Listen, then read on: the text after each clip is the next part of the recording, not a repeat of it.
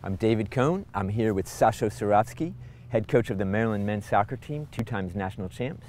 We're here at Ludwig Field to talk about the World Cup.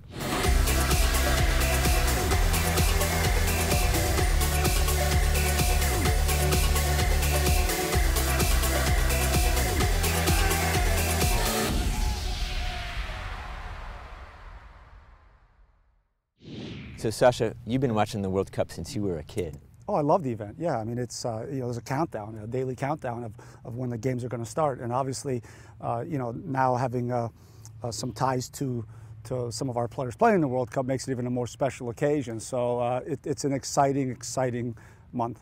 So tell me about the U.S. team's chances. They're in a really tough group. They're in a so-called group of death. They have Germany, Ghana, and Portugal, which has Ronaldo. So they have a real tough road here. What do you think about their chances?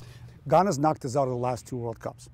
This time we play them in the first game. So hopefully, this tide turns and we can get a result, either a tie minimally and hopefully a win against Ghana, because we'll have to do it. Because looming Portugal, who are now in good form, and again, if you look at Portugal, there's a Brazilian descendancy and connection with Portugal. They're going to feel right at home. Portugal doesn't really travel well as well. But I think in Brazil, they are going to make some noise. And then, of course, what does Germany need in the 3rd game against us? Will they already win 2 games and be through and possibly not need a result against us in the 3rd game? Or will Germany maybe not get the job done and have to beat us to advance? Because we know Germany always gets to the Final 4. Talk about this a little bit. Let's put the U.S. team aside and just talk about the tournament as a whole. Who do you think has the best chance to win this? Well, you have to put your money on Brazil. It's at home in Brazil. The last time they hosted in 1950, they lost to Uruguay, and the country has not forgotten that, even in the fact that they've won 4 World Cups since that point. They haven't forgotten that loss. So I think this is a big moment, and obviously one of the rising stars in the world, Neymar, this is hopefully his showpiece to put himself alongside the great players in the world, which he's inkling to that area. So you have to go with Brazil.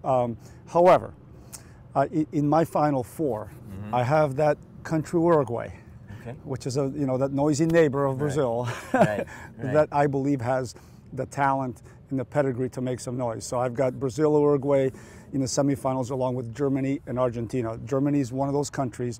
They travel well. They play well all over the world. I think that they still have a great team, a mature team, incorporated with some young players. I think they'll be there at the end of the day. And of course, there's Lionel Messi in Argentina, who are obviously on their own continent. And I feel like this is going to be Leo's World Cup breakout, because he struggled at World Cups.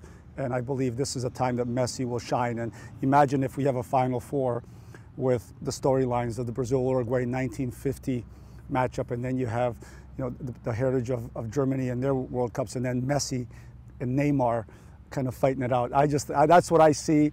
I certainly hope the U.S. can somehow get ourselves into the Final 4, but that's what I see from a pure soccer standpoint. Great, thanks a lot, Sasho.